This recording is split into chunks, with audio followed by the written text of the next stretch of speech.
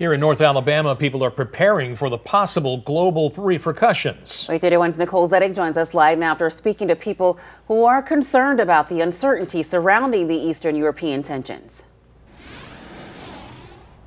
Dan and Nicole, this store right here, Bullet and Barrel, it's more than 5,000 miles away from that war happening over in Eastern Europe. But over this past weekend, they saw gun and ammunition sales quadruple. Now, most people I spoke to, they aren't necessarily concerned about the conflict traveling all the way here to North Alabama, but they are concerned about how the war could impact our resources. You know, it's scary even to be here in Huntsville, Alabama. It's scary. When Madison County residents look at what's happening overseas, it's hard not to be concerned. I'm looking at the TV right now. I'm watching bombs falling on Kiev.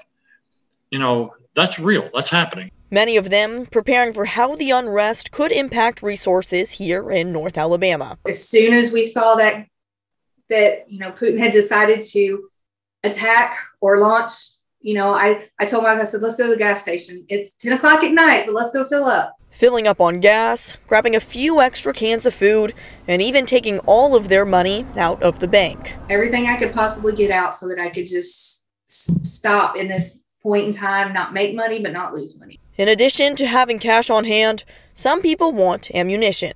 The general manager of Bullet and Barrel said this past Sunday, sales were 4 times higher than normal. I think when there's uncertainty in the world and things that may be outside of our control, there's always that push to go buy a firearm. Taking any necessary precautions to protect the ones they love. This is about taking care of family. It's about taking care of the ones you love. You take care of yourself, for crying out loud.